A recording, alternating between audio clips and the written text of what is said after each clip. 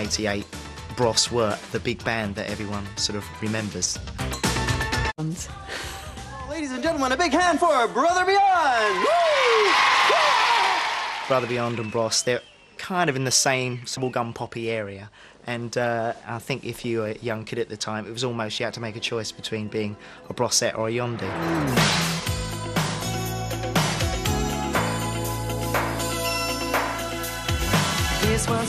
We heard of Brother Beyond through the school, actually. Sign Man in Ladbroke Grove, which was my secondary school, were asked to appear in their video.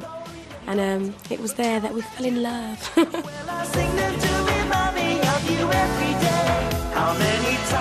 As soon as the band come out, you know, it was like, oh, God, who's that gorgeous thing, you know, in the white pants. So went straight down to the front row, and that's where I stayed for the whole duration of the video. Why can't you see I'm only falling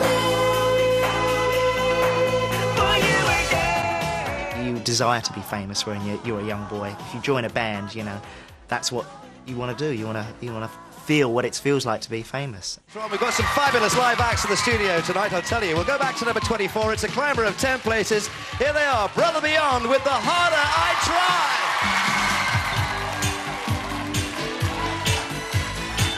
The Harder I Try happened kind of very quickly.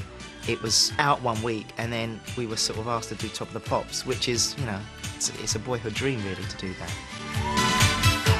Whenever I need you, you give me such a runaround. The more that I see you, the more you just put me down. I remember walking down Oxford Street one day, and I really felt the sort of everyone's eyes upon me, and I really felt for the first time, I thought, God, this is what it's like to be famous. Till I make you mine. The harder I try, the further away from me it's slipping. Nathan was like this little sexy flirt. I was 16 at the time, and he'd be like, oh, Liz, show us your It'd be like, ooh. He's just cheeky, you know, cheeky little sod. That's why we liked him, because they were just, you know, that's a normal thing that a bloke would say to a girl. Well, not necessarily a 16-year-old, but there you go. Nathan's dancing it, as he'd do this, or he'd go like that, a lot like he was stamping out a fire, because he was one of those boys who couldn't dance properly, yet gave it a really good shot.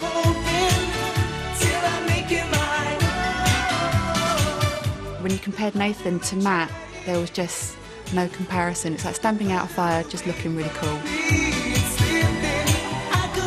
Brother Beyond was based on Motown, that was our thing. Bros were based on the Hitler Youth, basically. Brother Beyond got to number 2 with The Harder I Try. They tried a little too hard for those devoted Bros babes.